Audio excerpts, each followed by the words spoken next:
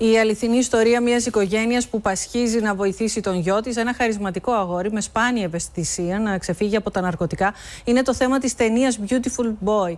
Η υπόθεση μοιάζει τετριμένη, όμως ο ρεαλισμός και η υποκριτική δεινότητα των ηθοποιών την κάνουν πραγματικά ξεχωριστή. So how you doing? I'm doing great, you know, just doing what needs to be done. And, what does that mean? I'm sorry, Dad. Why don't we just have lunch and talk? We can do that, right? Please. What was important for me was that who he is in like real life is somehow matched with David, and because I wanted the actor who was going to play it, to keep it very, very close to himself. My son has gone missing.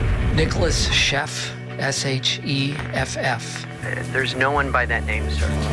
I don't think I'd ever seen in a film before. So I thought that might be a chance to do something a little different. I kind of approach both in the same way.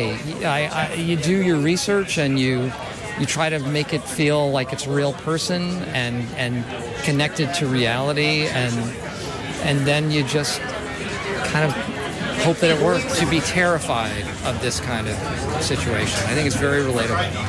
Το Beautiful Boy είναι μια συγκινητική ταινία που έκανε την πρεμιέρα του στο φεστιβάλ του Τορόντο. Ο Steve Carell υποδίεται έναν πατέρα που προσπαθεί να βοηθήσει τον γιο του να απεξαρτηθεί από τον εθισμό του στα ναρκωτικά. You know, it's a very different world for me and Steve to be paired up in, but I like to keep people on their toes. It appears effortless, and therefore you're very at ease to be around them. And with Steve, it's very familial to me to be around him, so there's a lot of love there, yeah. I love you more than everything. I love everything. Everything. Everything.